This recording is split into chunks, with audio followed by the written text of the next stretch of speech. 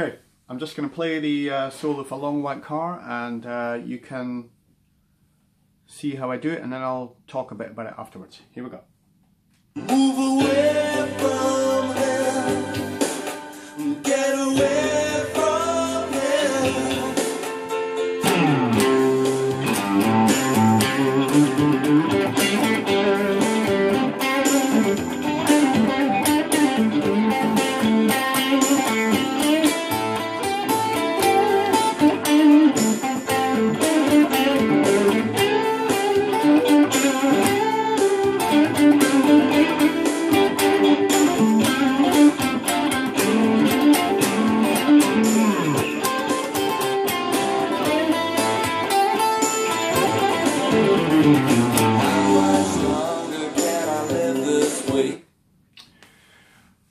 Right, I got through that fairly unscathed. It's a bit quicker than we play it nowadays. Some of it doesn't match up exactly because I don't really know how it happened way back in 1985.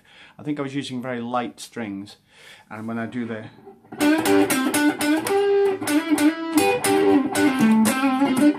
that bit doesn't, I can't really replicate that. I don't know how. I think it's because the strings bend differently when you have thicker strings, as I do nowadays, than I did then when I was a spindly youth. Anyway, you get the idea of how it's played. This, for those of you who don't know this, this scale, the song is in C major 7. That's a C major chord. And the scale I'm using is a blues scale, really, which is the A minor kind of pentatonic blues scale with a couple of extra notes thrown in. So there's A. Here's the scale.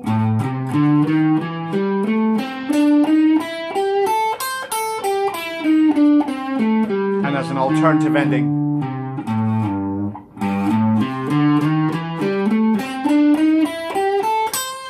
And then other parts are like the top of the C bar chord here on the 8th fret.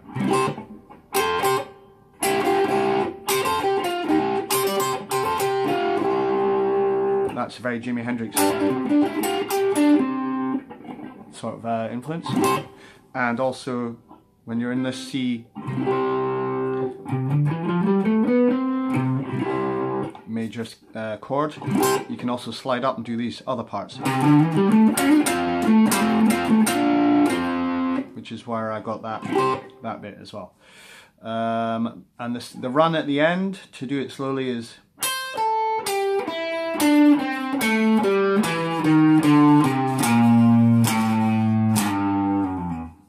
I did it on my red Tokai Strat, which I still have. That's in the other video.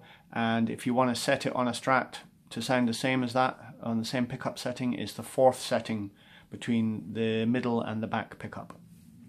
And the tune is very slightly vari-sped on the record, so it won't sound perfect with rhythm guitar chords like I mentioned on the other video, but it's not so out of tune that it's annoying, especially if you're practicing the solo.